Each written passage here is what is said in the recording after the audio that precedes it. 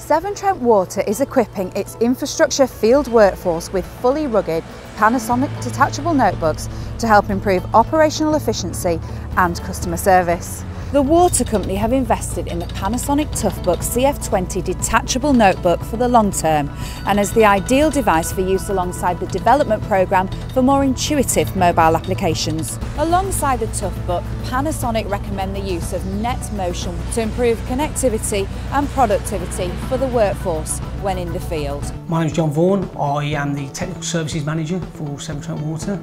My responsibility is looking after the core infrastructure for Severn Trent Water, including the associated services. And I've been doing that job for around about 3.5 years now. We have over 2,000 field workers, 1,000 of which are currently using the CF20 Panasonics along with NetMotion. The field teams were frustrated by a lack of connectivity via 3G and 4G mobile signals. One of the biggest concerns and challenges we had was around connectivity. So the partnership that we went into with NetMotion with Panasonic has absolutely helped increase the productivity.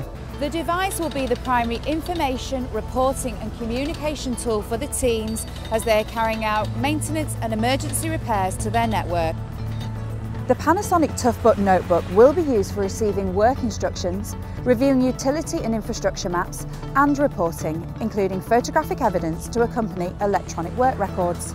The device can also be used for Skype communications with the operations centre to help improve efficiency and customer service by providing live updates from site. The reason we selected NetMotion was to improve poor connectivity, to give us better diagnostics and to improve the user experience so there was a seamless connection rather than having to keep logging in, which is a massive frustration for the workforce. Diagnostics comes with NetMotion and it's something that we use as and when we have issues, so that gives us the real data that we can use to speak to our mobile providers to really help us get to the bottom of any issues that occur around connectivity.